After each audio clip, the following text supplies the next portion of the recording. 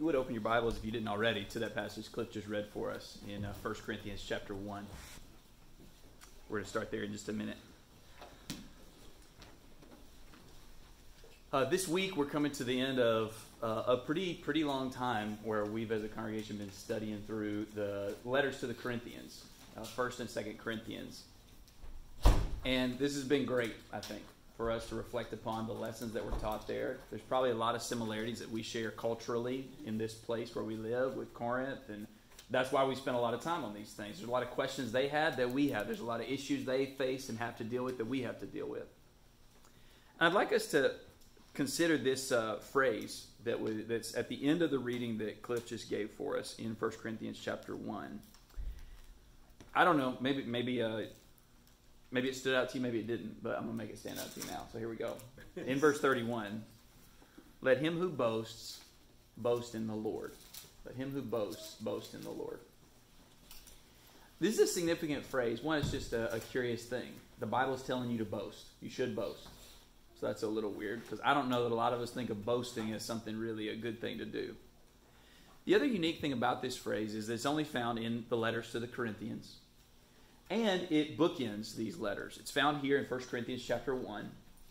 And the other time is found almost at the end in 2 Corinthians chapter 10, all the way near the end. And so it's this phrase that sort of holds up all the instructions that Paul gave to this congregation.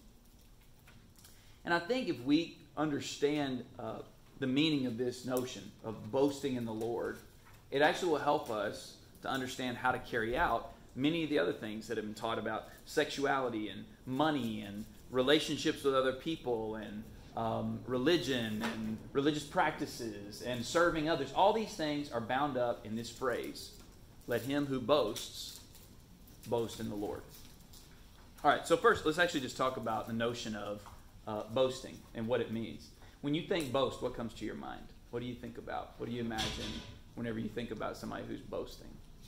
Right. Probably a lot of you bragging. And probably a lot of you thought of somebody that you know who's a boaster, who's a bragger. They're always telling you about something, about they've done or they've seen or whatever they have or they think. They're a boaster. They're a bragger. Okay, and that is actually one way the word gets used biblically, but there's actually a little bit of a broader range. And actually, the more you think about it, there's a broader range even in the way we think about the word boasting. One way this word gets translated, matter of fact, if you're reading from an older translation, some of you may be reading from something like the King James or one of the other, it might say, let him who glories, glory in the Lord. Let him who glories. Okay, so that's a little bit different because boasting, we think primarily just about the words that we say. But for somebody to glory in something, some people you see, they glory in something and you already know what it is without them saying a word, right? Somebody, perhaps it's the way they dress or the way they carry themselves or the car they drive or the whatever, how their house is laid out. There's a sense of glory. This is something that I think is special, that gives my life some weight and significance and meaning. So glory is another synonym there. Another word that would be a synonym here would be celebration. Now this one's a little bit boasting. Like, ooh, boasting, that's not good. But what about celebration? You know, celebrating is basically boasting.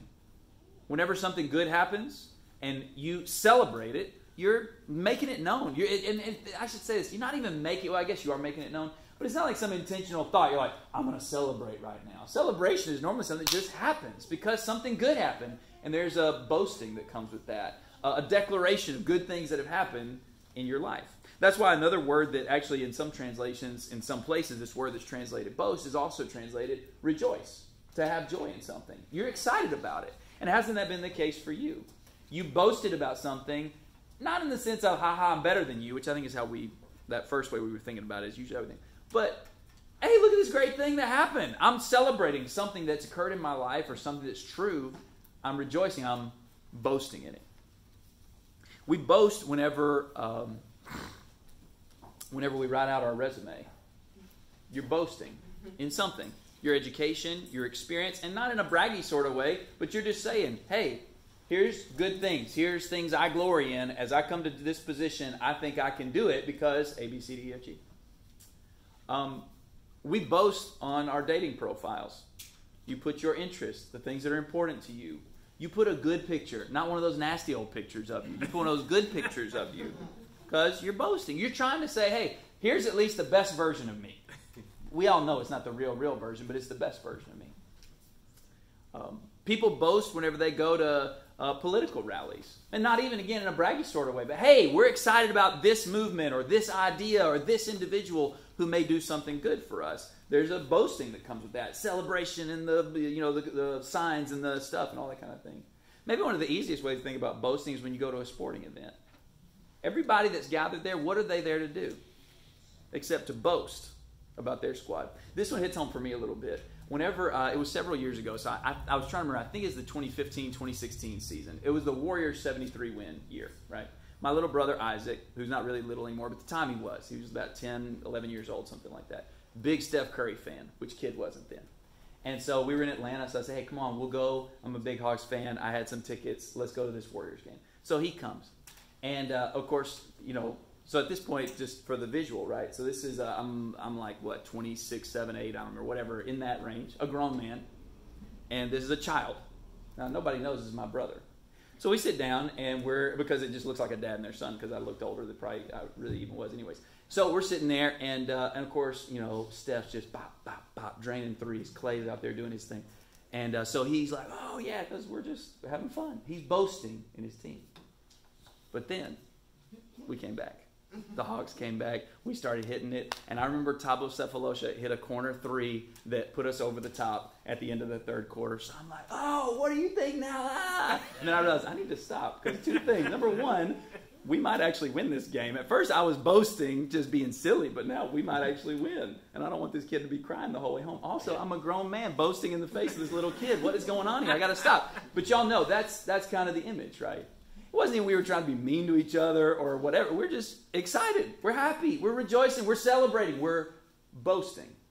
Because we thought that team out there was about to do something for us. And so we were boasting in them. Whatever you boast in is the thing that you think does give your life meaning and significance and will take you to an even greater place of meaning and significance. Whatever you boast in is the thing that you think does give your life meaning and significance and will give your life meaning and significance in the future. I'm going to say it one more time. Whatever we boast in is the thing that we think does give our life significance and or will give our life significance in the future. Matter of fact, fun little fact here. One of the words that's translated for boast in 1 Corinthians 13, the root word of that is the word for the other side. Which is like, what is that? How is that the root word of boasting? Except, isn't that what a lot of us do? Whenever we boast, we're boasting about what we think's going to happen. This thing's going to take me to the other side. It's going to take me to somewhere better. It's going to take me to a place where I'm something or somebody. That's what I'm boasting in. Now, this text says what we're supposed to do is boast in the Lord. Well, what does that mean? Does it mean we just walk around bragging all the time about Jesus? You should brag about Jesus. He's worth bragging on. But I don't believe that Paul actually says that's what it's primarily about. Look actually in this text, and what we'll do is we're going to look at this text and see kind of the profile of what boasting in the Lord does not look like and what it does not mean. And then we're going to go over to 2 Corinthians and look at what does it mean in terms of the kind of packaging in your life. Because it may be a little hard for us to get our hands totally around what does it even mean for me to be boasting in the Lord, and what exactly am I boasting in? Am I just saying good things about Jesus, or is it a little more than that? So let's first look at the things that do not accompany boasting in the Lord, and then we'll look at the things that do accompany boasting in the Lord, and then finally we're going to look at where this quote comes from, because Paul didn't coin this. You may actually see in your translation it may be in a different font or in bold or italics, because he's actually quoting from another passage in Scripture that I think really helps us bring all this together. All right, so 1 Corinthians 1, the text that Cliff read for us, beginning in verse 26, Paul actually tells us a lot of things that do not accompany boasting in the Lord. He does this by pointing to the Corinthians. Say, hey, look at you guys. At some point, y'all decided you were going to make your boast in the Lord. You were going to devote yourself to the Lord. You were going to be all about the Lord.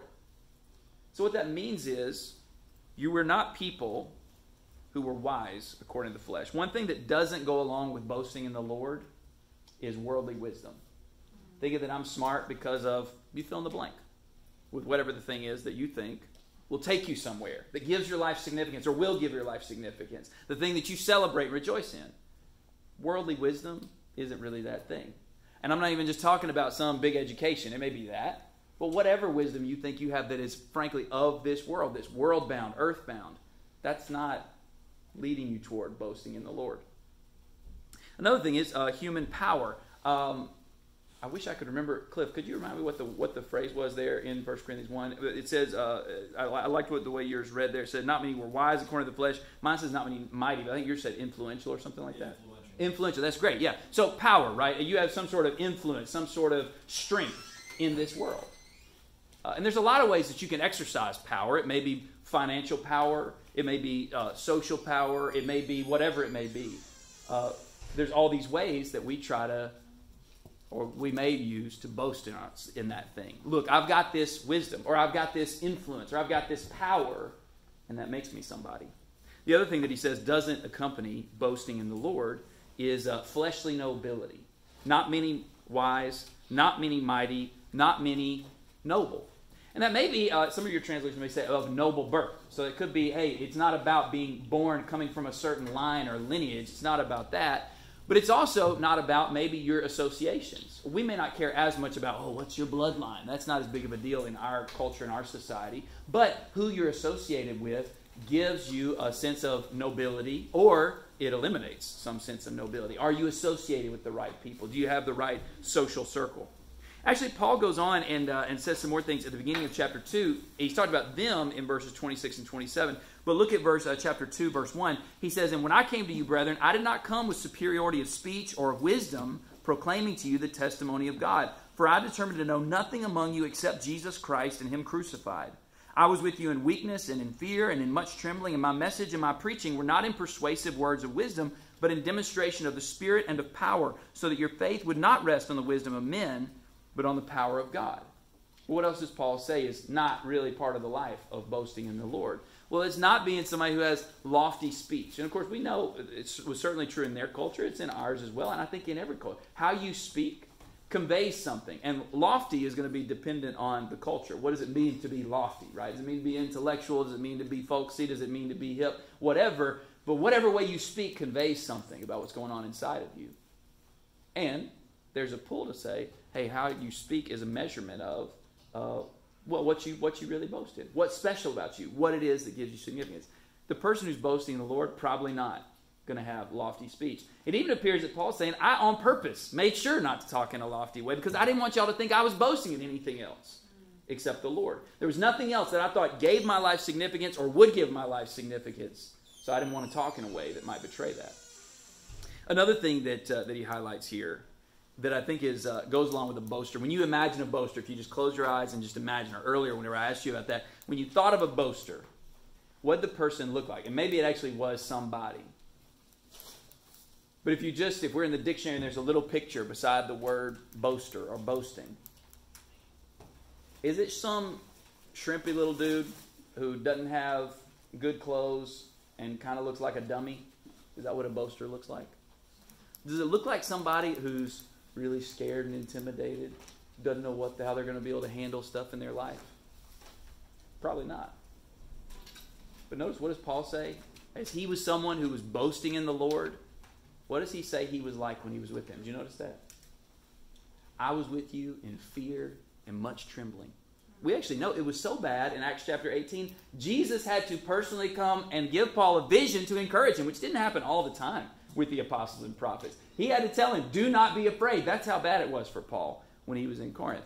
Here's the point. This person who boasts in the Lord is not someone who has this unrattled, self-assured confidence. Boasting in the Lord actually looks like being afraid sometimes. All right, so those things that we might think accompany boasting in the Lord, they don't. Fleshly wisdom, worldly power, nobility of social expectations, lofty speech, none of this stuff is really the way it works whenever you're boasting in the Lord. My guess is you already knew that was not part of boasting in the Lord. So what does accompany it? Go to 2 Corinthians chapter 10. 2 Corinthians chapter 10.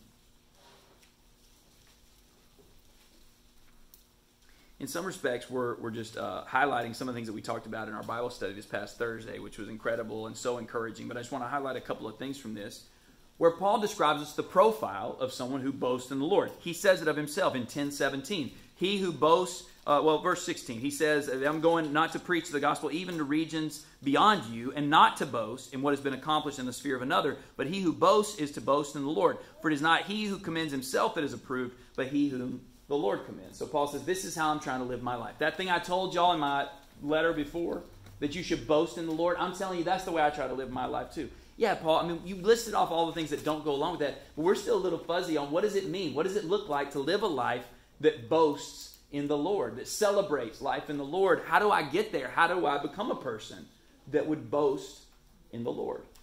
Well, let me tell you about it, Paul says. All right, so look at chapter 10 and verse 16.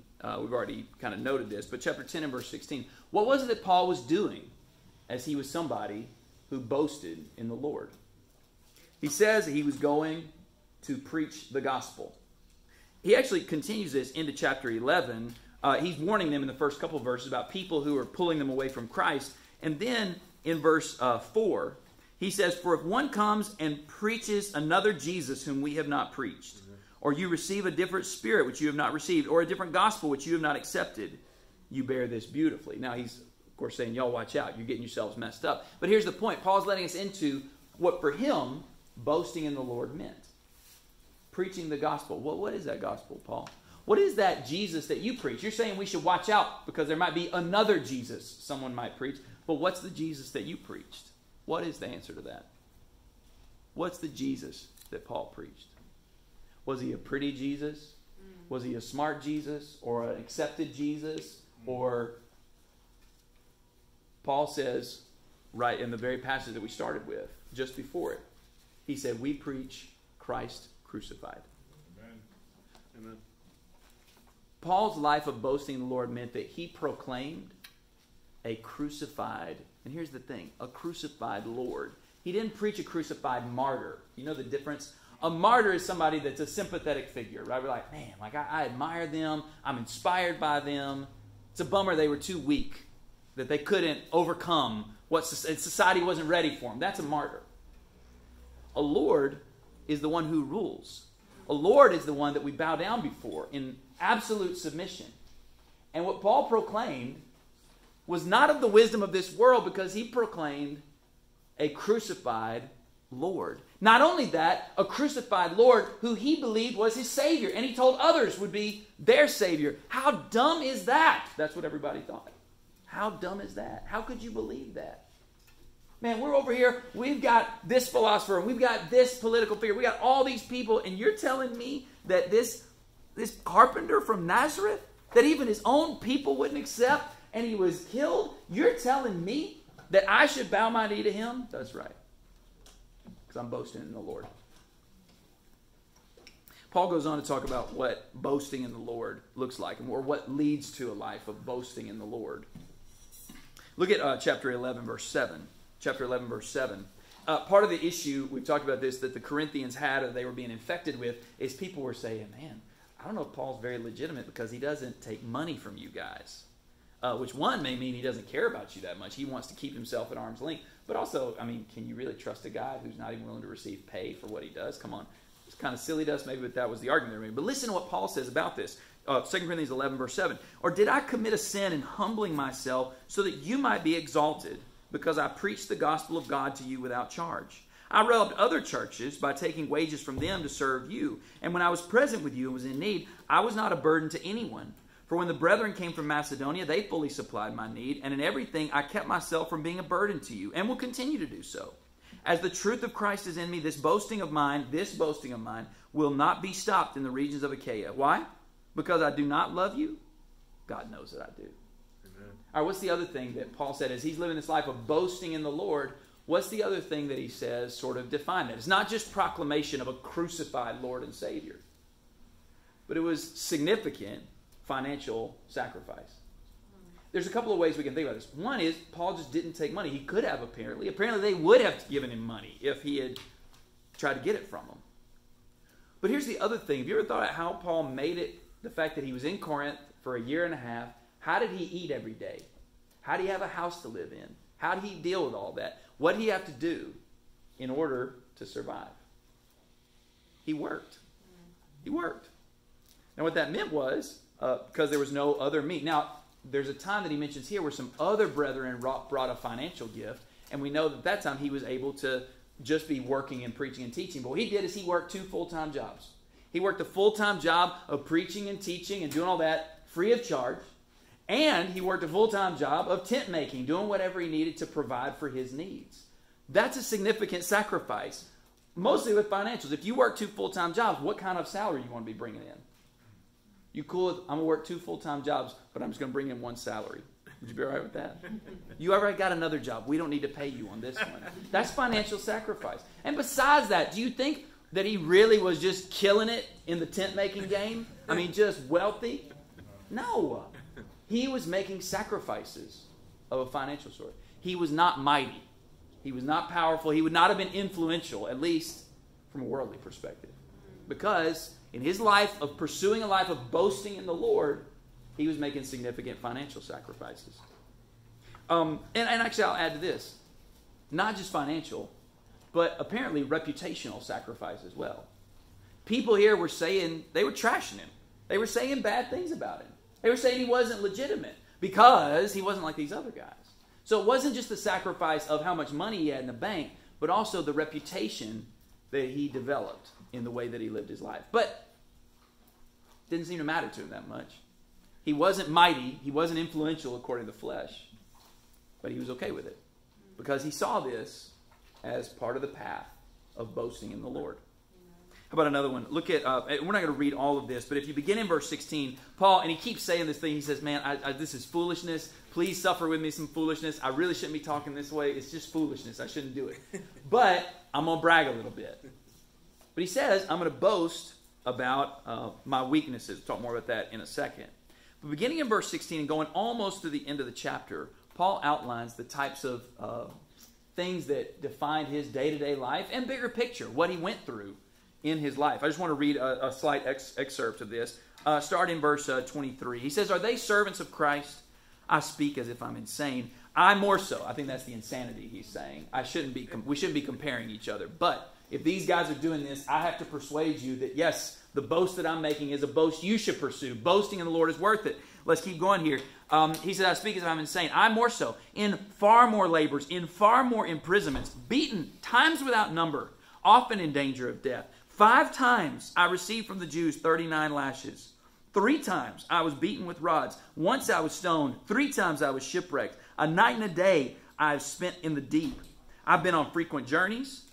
That sounds fun. Journeys. I like to go on trips. Not these kind. In dangers from rivers, dangers from robbers, dangers from my countrymen, dangers from the Gentiles, dangers in the city, dangers in the wilderness, dangers on the sea, dangers among false brethren. I've been in labor and hardship, through many sleepless nights, in hunger and thirst, often without food, in cold and exposure. Paul's saying, I've been going through it. Why would you do that? Why would you do that? You just some sort of masochist? Are you just trying to, you feel bad about yourself and that's why you're putting yourself through all this terrible torture? No. The reason why is hinted at, although it's really revealed to us throughout the entirety of this letter. But in verse 28, apart from such external things, there's the daily pressure on me of concern for all the churches. Who is weak without my being weak? Who is led into sin without my intense concern? All this life of self-sacrifice, all this life of endangering himself, all these things are things he chose to do. I mean, not that he was asking people to beat him up, but he was kind of asking for it by the things that he was doing. As he lived a life pursuing the Lord, boasting in the Lord, proclaiming the crucified Lord and Savior, making all these sacrifices, he was inviting this kind of suffering. Why? In the service of others. Not to lift himself up through his own nobility, though he had actually great fleshly nobility. He acknowledged that in the verses just before what we read. But he wasn't real interested in boasting in his social nobility through his birth or his associations or his accomplishments. That wasn't it. He thought that boasting in the Lord was more important, and the path of boasting in the Lord was marked by the signposts of suffering in the service of others to do good for them. That's what it meant for him to boast in the Lord. And I'll say verses 28 and 29, this letter, 2 Corinthians, was written to people to convince him that he loved them. He even has to say that. Earlier in the passage we read, did I do this because I don't love you? God knows I do. Why would you bring that up? Unless they weren't sure or they didn't think that he loved them. By the way, did that mean that they were very loving to him? Did people really care about him? It's interesting, in this passage he says, I've got to brag a little bit, which implies to me that at least most of the brethren of Corinth didn't know about this stuff. They didn't know about it. You ever thought about that? I'm sure some did, to be fair, right? But the fact that Paul outlines these things means that there were people here that didn't even know. Imagine if you were traveling to go serve some people, to help some people. Along the way, you got jumped and robbed. You got arrested because they found out you were preaching that Jesus nonsense. You got beaten, and pick whichever one, with rods or with whips. And then you carried on, and you didn't have anything to eat because, after all, you just got out of getting beaten after being in prison. And you carried on the rest of the way and didn't have anything to eat, had little or no clothes to speak of. And then you get there, and then you started preaching. And nobody asked you, hey, you look a little, you okay? They didn't know this story. They didn't know this stuff. Here's my point. At least to a great extent, the suffering and the sacrifice and the care that Paul showed was unrequited. He didn't receive the same kind of care in return. He did from some people, I want to be clear. It wasn't like he was out here with no friends and everything. But at some times, he couldn't boast in, look at all these people who love me and adore me and support me and are there for me. He didn't have that to boast in. He was just stripped on down with nothing. How about this one? Now, this next one, you're going to think, actually, this sounds like all these other things are kind of bad. Like, you're a dummy because you preach in a crucified Lord and Savior. You don't have much money to speak of. No like career success or advancement to speak of. You've gone through all this suffering and pain and difficulty. You don't have a lot of people in your corner supporting you and all that kind of stuff. This next one sounds a little different. At the beginning of chapter 12, he says, boasting is necessary, though it's not profitable. But I will go on to visions and revelations of the Lord. He then goes on to describe in sort of a strange way. He says, I'm not going to boast for myself, but I'll boast for somebody. Seems pretty apparent he was talking about himself in the third person, that he had this magnificent vision where he had seen things in the heavens and he'd heard things that couldn't even be repeated. You might say, okay, well, now we're getting somewhere. That's the good kind of boasting. Except imagine, just think about it. Somebody came to you and they're like, I had a vision. It was a really spiritual, amazing thing. I heard a language you would never be able to understand if I even told you. What would you do with somebody if they started talking to you like that? I think we need to go. I can't do this. Because that sounds kind of wacko. That's not the wisdom that we all have. Look, we all have some established wisdom. We know what's good. We know what's true. You're talking about some otherworldly kind of stuff. We read this stuff from Paul. We're like, yeah, that's a great thing. Paul had this, this is really... But in the world, this looks just wild.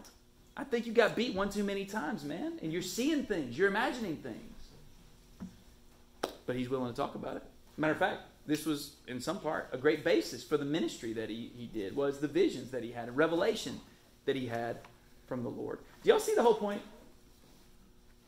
The life of the person who boasts in the Lord not only dumps out all the worldly causes that might say, this gives my life significance now, and I think it will take me to a place of significance. We dump all that.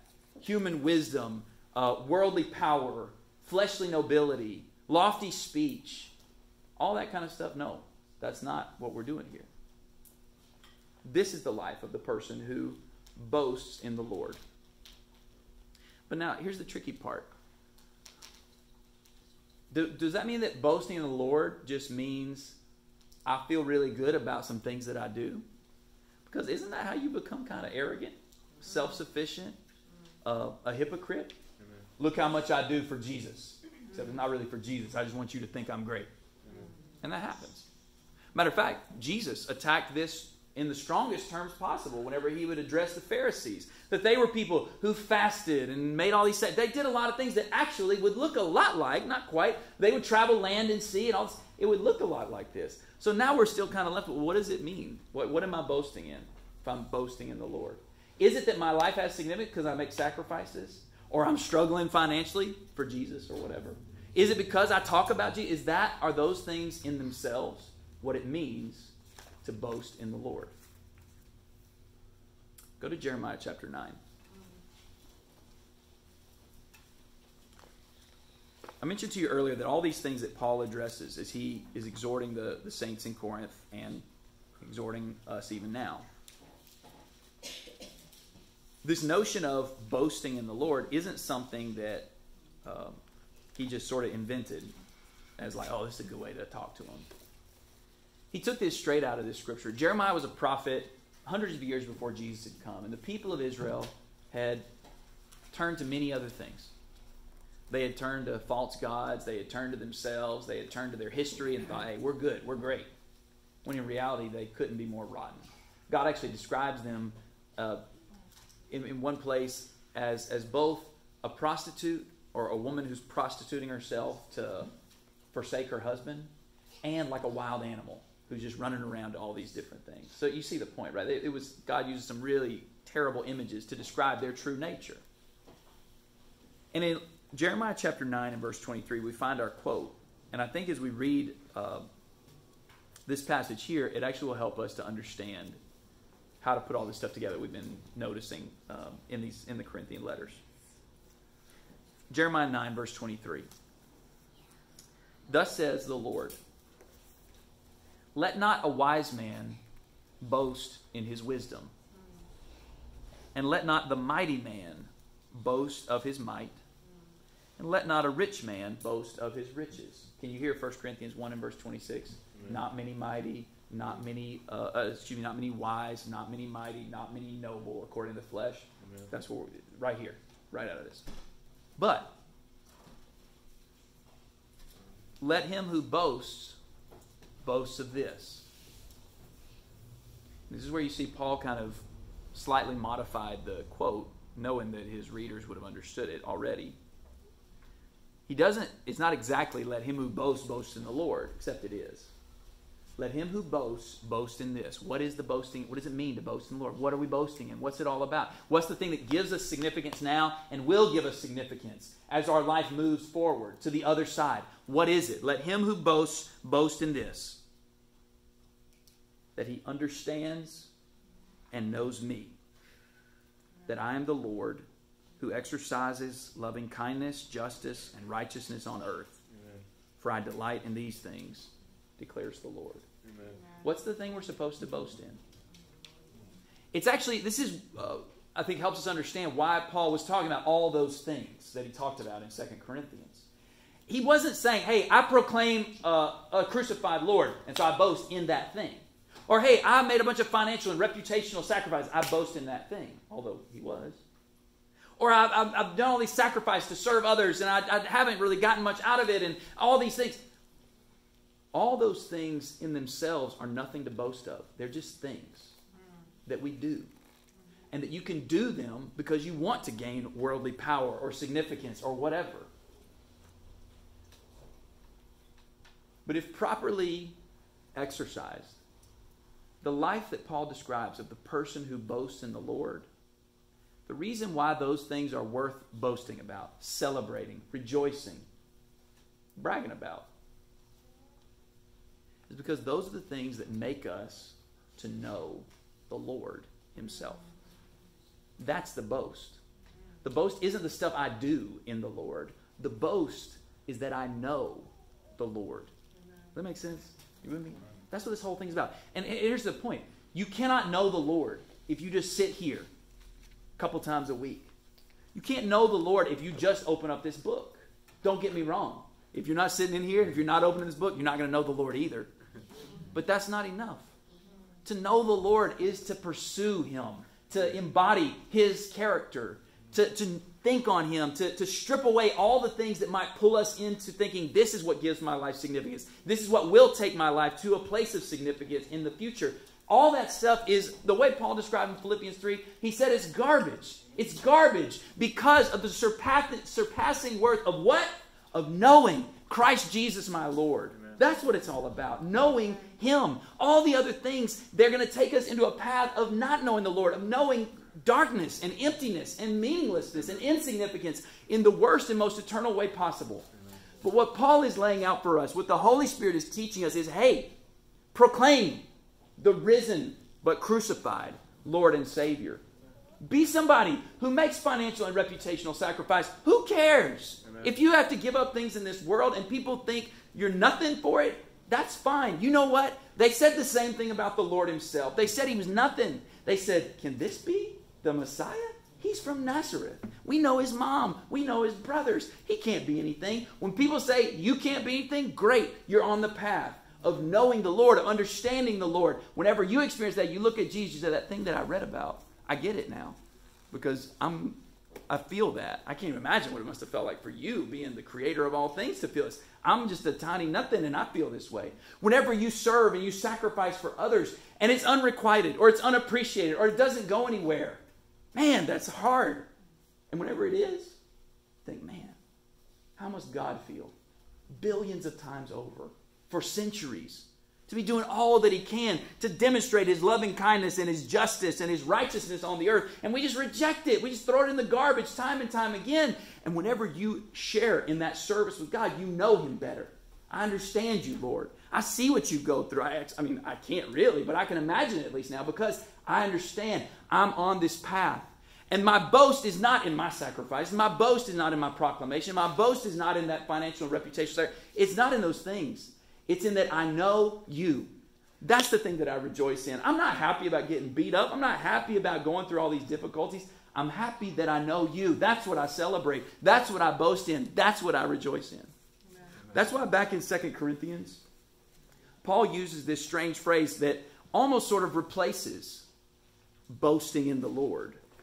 He talks about boasting in weakness. Look at chapter 11 and verse 30 of 2 Corinthians. 2 Corinthians 11 and verse 30. If I have to boast, I will boast of what pertains to my weakness. In chapter 12 and verse 5, after talking about the visions and stuff, he says, on behalf of such a man I will boast. But on my own behalf I will not boast except in regard to my weaknesses. And then in verse 7, he says, because of the surpassing greatness of the revelations, for this reason, to keep me from exalting myself, there was given me a thorn in the flesh, a messenger of Satan to torment me, to keep me from exalting myself. And we might go back to our very first passage. Through lofty speech. No, that's not how I'm going to exalt myself.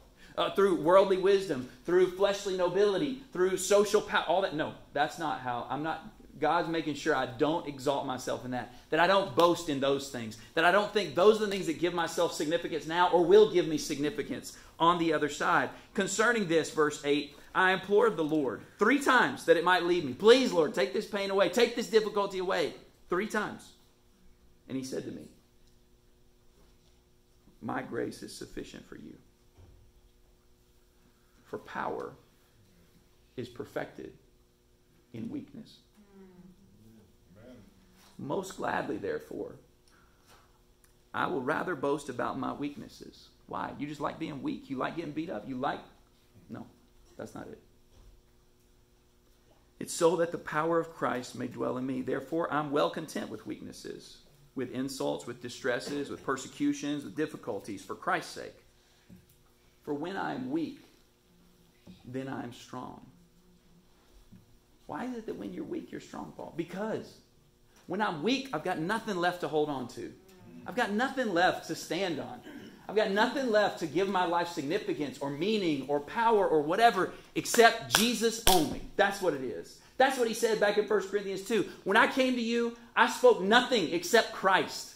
And that wasn't just some sort of rhetorical, this is the best way to build a church community. No. He was doing that because that's what he believed inside.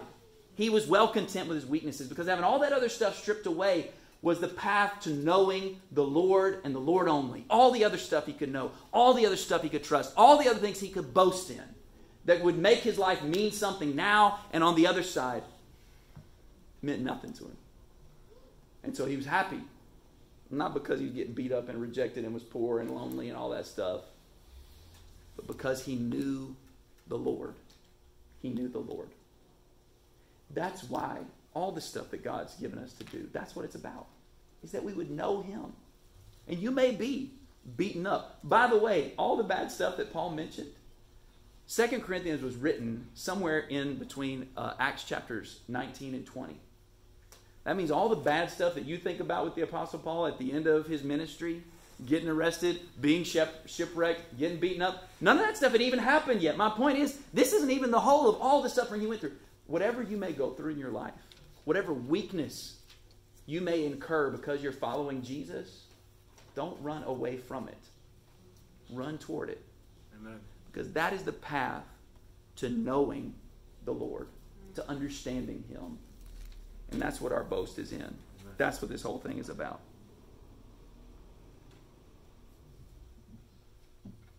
The past few days I've been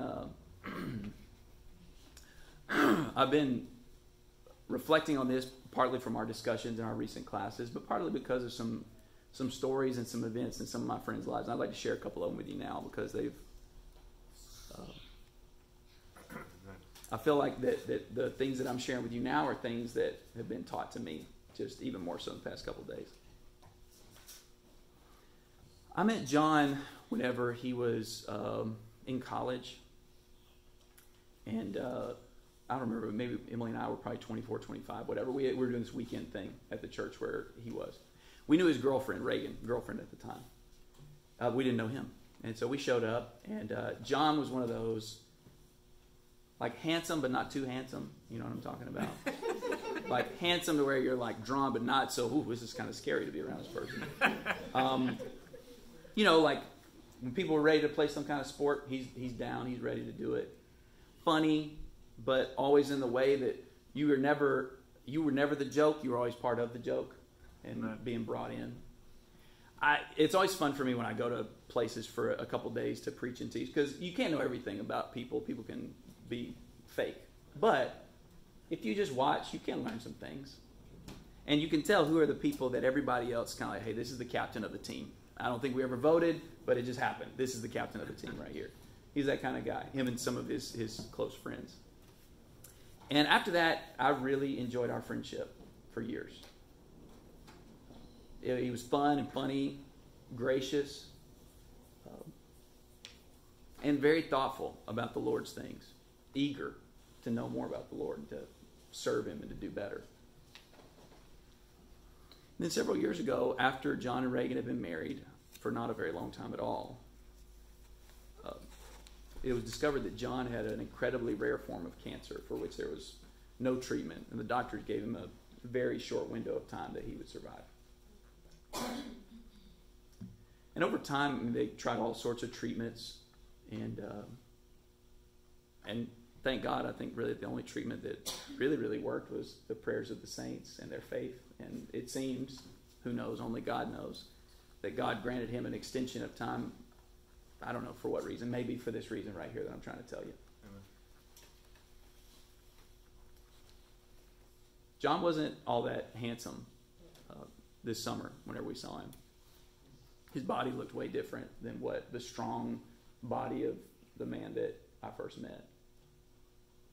There were a lot of times whenever we would talk over the past few years, there were just dark times for him. Not that same kind of joy and happiness. Although there was always still hopefulness every time we talked. I'm sure he didn't feel that way always. I'm sure it was hard for him some days. Actually, I know it was. But whenever we would talk, it would always be about the new stuff he was reading in the Psalms. As he was preparing some, I don't know what it was exactly, a book, his thoughts, something. Matter of fact, the last time we saw him was this summer. We went to Texas for a wedding, and we met up with him and Reagan and their son Axel, who's about Shay's age. And we met up at a park, and then it was time to go. And I don't know if y'all remember, like Southwest canceled our flight. We were literally on the runway. They canceled it. What are we going to do? Well, John, the guy who's in the midst of a horrifying battle with cancer, struggling every day to keep on going, he came and picked us up and then forced us to let him pay for dinner. And then we stayed with he and Reagan and their family that night. And all the conversation was not, I don't know, maybe it is what you would expect. It wasn't what I think you would expect for somebody in his situation. From every measurement, his life had lost all significance. That engineering career that he had gone to school for, gone. The strength and power he had in the flesh, evaporated. Hopes for some kind of great future where people are going to celebrate your accomplishments and all, gone. Gone. And yet, I think you know kind of how the story ends. When he passed this past week, it wasn't that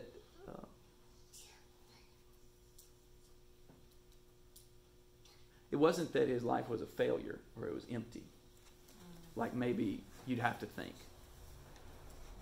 if you didn't have the Lord. Because John took all of his weakness, every bit of it, as a signpost to point him toward knowing the Lord. And as like all the tributes have rolled out, that's the thing that stood out to me, is that this man knew the Lord. He's not going to know his son grown up, at least not in this realm. He's not going to know all the accomplishments that many of us may have or that we may think are important. But I'm pretty sure he doesn't care about all that right now. Because he knew the Lord. And that was his boast. That is his boast now.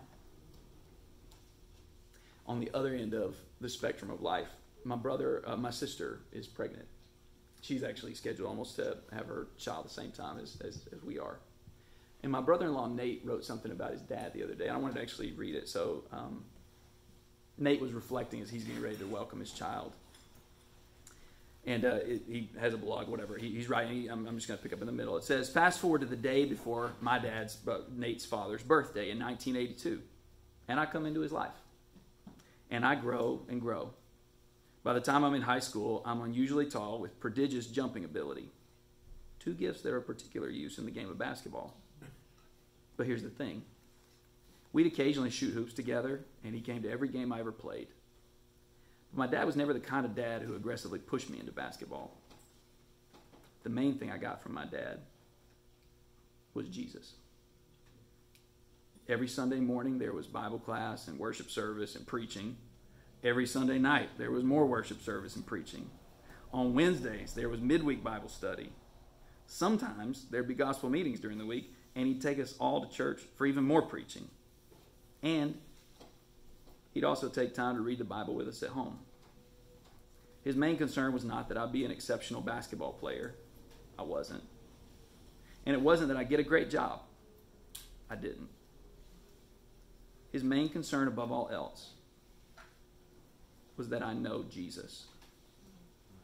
And I'm talking about Jesus, Bible Jesus.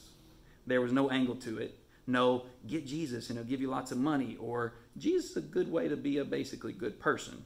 It was know the self-sacrificial Jesus, who is both Lord and Son of God, who invites mankind to live in his kingdom. And that Jesus, teaches a lot of odd, counterintuitive things. Love other people the way you love yourself. Give as God has given you. Turn the other cheek. Don't look at women lustfully as if they aren't people at all. He that is greatest among you shall be a servant, and so on and so on. He teaches the kind of things that, if followed, will make you a real weirdo. And I'm not as much of a weirdo as I should be, but I'm trying. And now that I'm weeks or days from meeting my daughter, I want to teach her the same truth my dad taught me. If you have Jesus, you have everything. Above all else, know Jesus. Let he who boasts boast in this, that he knows and understands me. That's what gives our life significance now. And whenever we all meet our day, that's what will give it significance. And whatever weakness, whatever suffering, whatever difficulties, whatever weirdo-ness we have to live out in this life along the way, it's going to be fine. Amen. Because every day, every step, every turn on our path will make us to know him. And that's what we boast in. That's the only thing that will be worth boasting in whenever we get to the other side. I don't know your story. I know John's story and Nate's stories. I know a little bit about mine so far. But if your story is not a story of knowing Jesus, above all, Jesus only, through weakness, through difficulty, through sacrifice, if that's not your story, that story needs to be rewritten. Amen. Today. Amen. Right now. Amen. And by the power of the Spirit of God, it can be. And actually, all our faults and failures and missteps can all be rectified as we come on the path to know the Lord, so that our boast will not be in all the things of this world, our successes, our power, our nobility, our wisdom, none of that stuff. But our boast will be that we know the Lord. In just a minute, we're going to sing a song before we take the Lord's Supper. We do this from time to time. I'm going to do it right now. If you're sitting here and you're saying, man, like I'm not living a life of seeking to know Jesus. I'm just living for the things in this world. Please, after we get done with it, just come grab one of us. Grab me, grab somebody and say, hey, I need some help. It may be that you don't even know about Jesus from the first place. I don't know how to live this way. I don't know how to know him. I don't know how to make my boast in the Lord so that my life will mean something. It may be that you know it, but you're just not being strong in it and you're not pursuing the real knowledge of Jesus. Whatever it may be, let's not leave this moment in this place without rewriting that story, so that our boast will not be in the things of this world, but our boast will be in knowing the Lord.